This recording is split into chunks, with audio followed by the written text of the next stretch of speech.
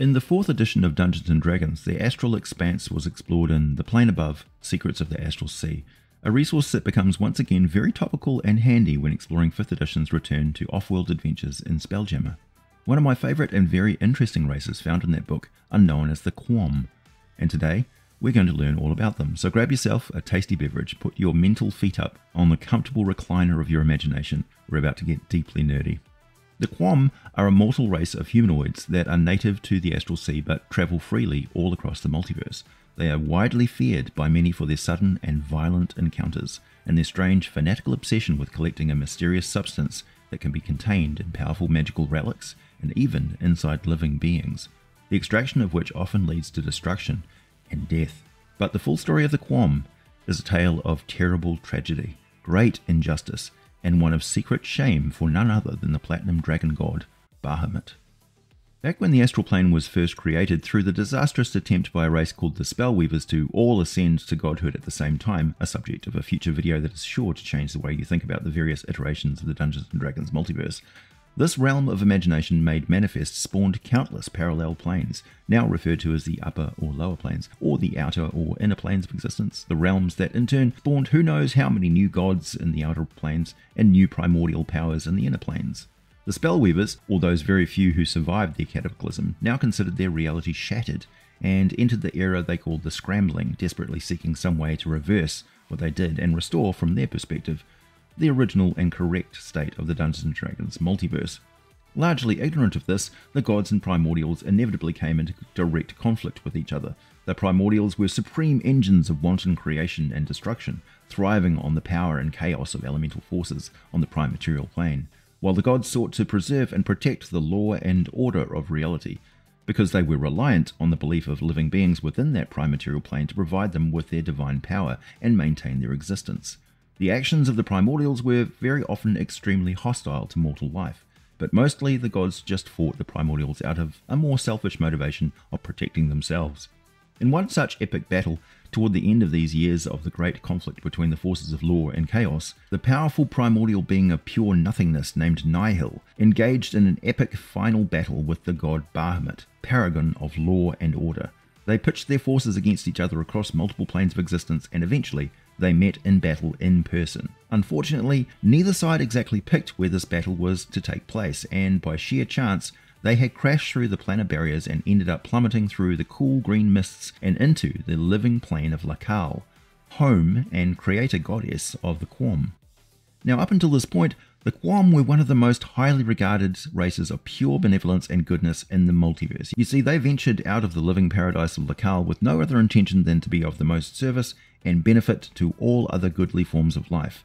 If an individual Quom achieved significant and meaningful acts of supreme kindness and mercy and support of others, they were rewarded with a one-on-one personal communication with Lakal herself, and so they were incredibly dedicated. When Bahamut and Nihil smashed into Lakal, there were a great number of them away on missions of support, diplomacy, and healing on the very front lines of the raging cosmic battle, having worked tirelessly as best they could to try and prevent the outbreak of war between the primordials and the gods. They instead did their best to help all other races simply survive. And then, in the climax of the battle, Bahamut unleashed his full and devastating power of destruction, his miles-long breath weapon beam of disintegration, destroying Nihil, shattering its body and causing shards of its deceased non-being to permeate the pure body of Lakal. On that day, Lakal died a most horrific and gruesome death, and the living realm exploded into 1,000 comets and countless smaller particles. Everyone present in the realm died instantly, of course, and across the Astral Sea the only Quom left were the thousands that had spread out through the silvery expanse and realms contained therein to tend to the wounded. To say that they keenly felt the death of Lakal is quite an understatement. The loss was profound beyond words. Their mother, their home, their reason for existing was screaming into their very souls, and then suddenly she was gone.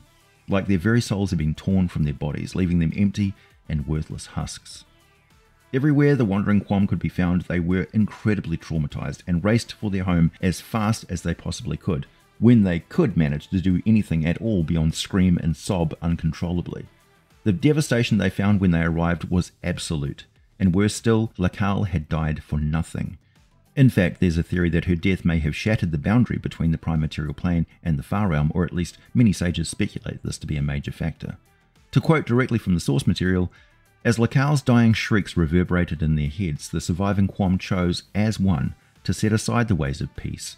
From that day forward, they vowed to heal only their own. With unyielding determination, they sought to revive Lakal by tracking down and reassembling her sundered parts, slaying anyone who stood in their path without mercy or moral purpose, just as their families and their deity had been slain. If these victims were innocent bystanders in a greater struggle, so be it. They were in the wrong place at the wrong time, just as Lakal had been. The Quom call their project to reassemble all the parts of Lakal the Unsundering. They work ceaselessly to gather up every fragment of Lakal, no matter how small. The largest parts were long ago discovered. Now, the Quom comet hunters, as they're called, track down tiny shards. When a hunter is within 15 feet of one, he or she is capable of perceiving a speck of Lakal as tiny as a pinpoint. The Unsundering puts the Quom in conflict with all other inhabitants of the Astral Sea. Many of the tiny motes of Lakal that the Quom now hunt have long since integrated themselves with other objects, and they're often found in magical items that have been scattered through the known realms over the years. It is entirely possible that a magic ring purchased in Sigil or found in a Mortal World dungeon contains a long-lost speck of Lakal matter.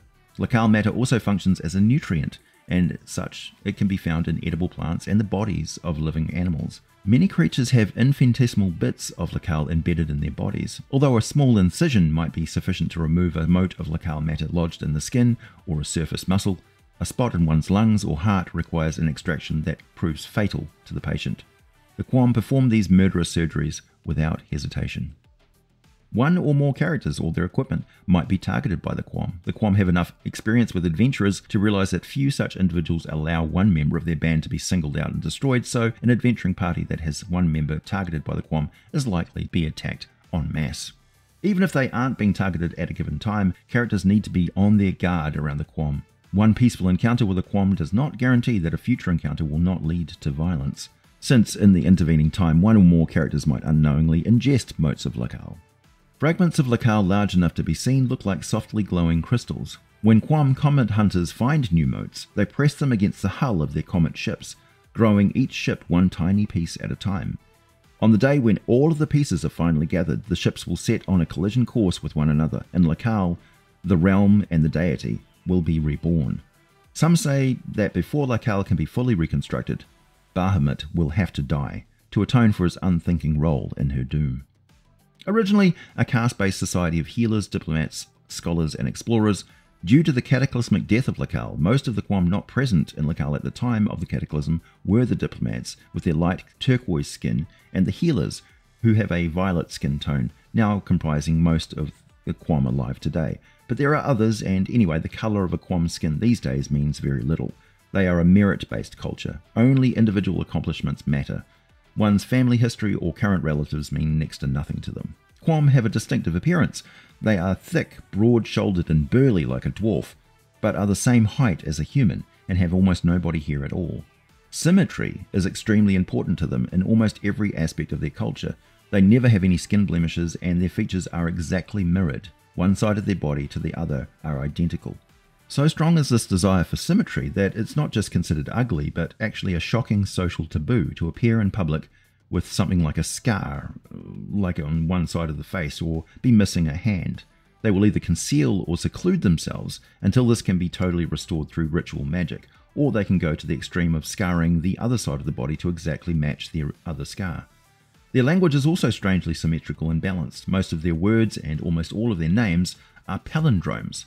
A palindrome is a word, phrase, or sentence that reads the same backward or forward, such as radar, civic, and so on.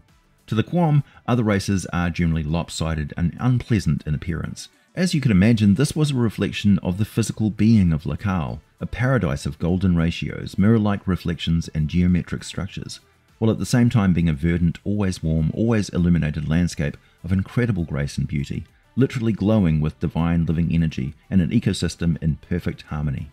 Like a great self-contained Dyson sphere, the Quom lived within Lakal, with gem-like moons orbiting around within the radiant essence of Lakal's divine spirit, burning brightly as a star. Now Quom live almost exclusively on board astral ships constructed from gathered materials and powered by chunks of locale. On the endless quest, they do occasionally need to refuel the ship by the sacrifice of life force. Other life forms can be used, but the best results are achieved when Quom give up their own lives to power their home ship and merge their essence with locale once again. As you can imagine, the sizes and variety of the Comet ships are staggering. Some of their vessels are more than equal to the Rock of Brawl and can be found in the thousands docked up around the moon-sized large chunks of locale that are densely occupied by Quom, busy devoting time and resources constantly to the search for more fragments.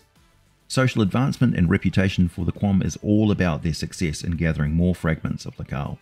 On board their ships, the Quom raise crops and simple small livestock that are easy to manage. And they're also known to produce and sell the finest metalwork and ceramic containers which fetch premium prices everywhere they are found.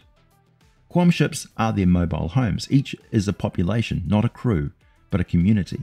They are quite independent, and there is nothing that really passes for a central authority in Quom culture.